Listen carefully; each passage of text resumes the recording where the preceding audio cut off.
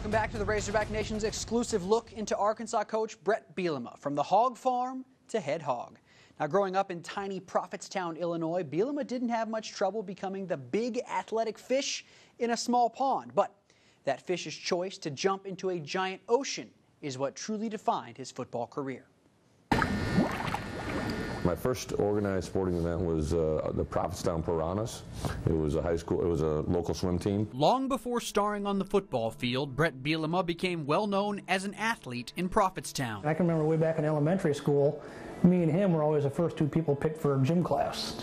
And that changed pretty quickly, where I wasn't the first pick anymore, and he was always a really athletic kid, big kid, obviously, as a younger guy. Bielema tried his hand at baseball and basketball, but only one other sport captivated him outside of the gridiron. I also enjoyed wrestling quite a bit. I loved the individuality of it and being able to compete with somebody on the mat. My last year, I was undefeated until I went to sectionals. I think I was like 27-1, and I lost to the eventual state champion. Hey, at least you lost to the champ. He probably tells everybody, I beat Bret Bielema. Yeah. I bump into some of those guys once in a while. A lot more guys I think they beat me than they did. Revisionist history. Yeah, selective memory. First coach who really captivated my mind was our wrestling coach, Kai Tagami, who actually ironically lives in Fayetteville now. He was a guy that was very, very hard on character, on doing things right, on values, teamwork, chemistry. Those are things that carry on beyond just that season in life.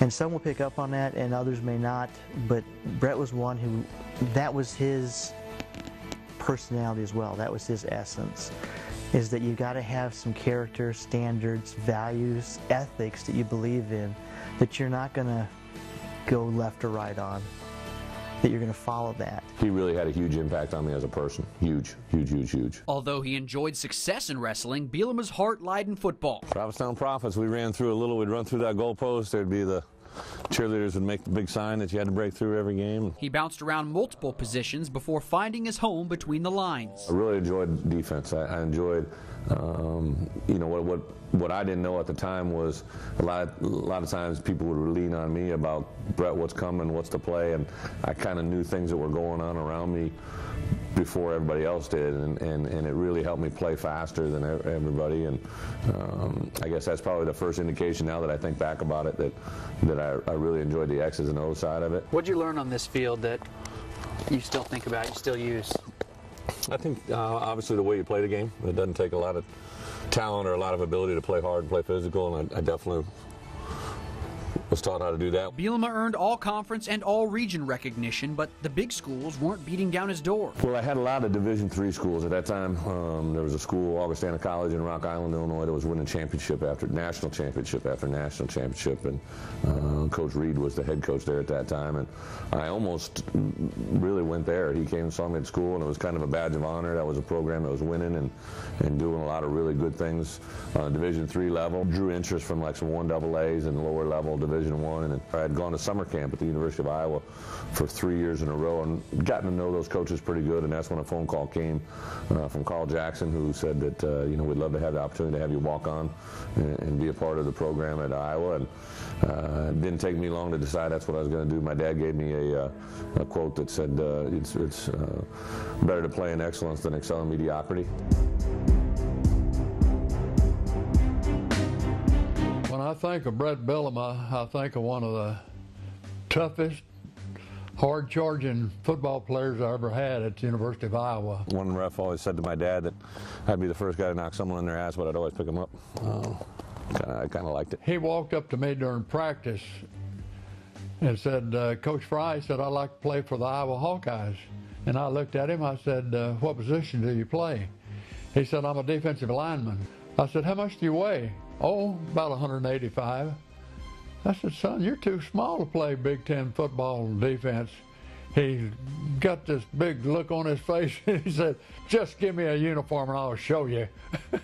And I got the manager to give him a uniform, and 2 weeks later I gave him a scholarship. We had an early season conditioning test, and I basically outperformed everybody in my position group and kind of stood out right away and had some people, you know, give me one of those, hey, who's this guy? Because nobody knew anything about me. I was that bulimic kid, bulimia. I was every eating disorder known to man.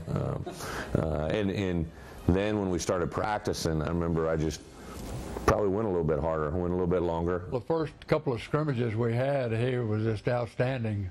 He's had what I call, he had a motor and is going full speed all the time. We had an offensive lineman by the name of Bob Cratch who ended up being a first-round pick, and every day after practice he would come and grab me and ask me to work extra, like a half an hour extra, and he wouldn't ask anybody else, and he was probably the best player on our team, and he was grabbing me to work pass rush against him, not because I was great, I think just because I went harder than everybody else. Bret was inspirational. He helped our offensive players become a lot better because he'd beat them in practice after everybody else had gone in to take a shower. It was a badge of honor, no doubt. I definitely remember, you know, like in the locker room afterwards, everybody's like, what do you do? What do he want you for? You know, and I'm like, well, he just wanted me to go pass rush against him, and that kind of made a statement to me. And then as coaches began to, that didn't know my name, all of a sudden started coming up and talking to me and speaking to me about what I could do, I think that made a huge statement to me. The one-time walk-on became a stalwart on the Hawkeye defense. Before his senior season,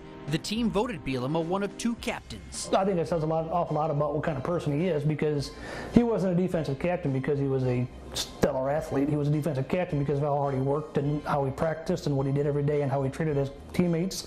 I remember talking to his teammates at Iowa, and they just said how much they loved playing with him. I always knew I wanted to be the guy that played the hardest. There was no doubt there. That doesn't take effort, that doesn't take skill, that just takes want to. And I would imagine that's something you try and teach your players Big time. today. Big time. In Bret's mind, Bret Bielema thinks that he's the best. And that's where it all starts. It's a mental approach. And when you have that type of attitude, then you work your tail off to make it happen. I've heard it said about him before that whatever it is, he has it, and I actually believe that. He's got an aura about him. He's got a persona about him that people seem to draw themselves to. A magnetic personality showing early signs of a potential coaching career, and that's exactly where we're headed next in the Head Hog Special.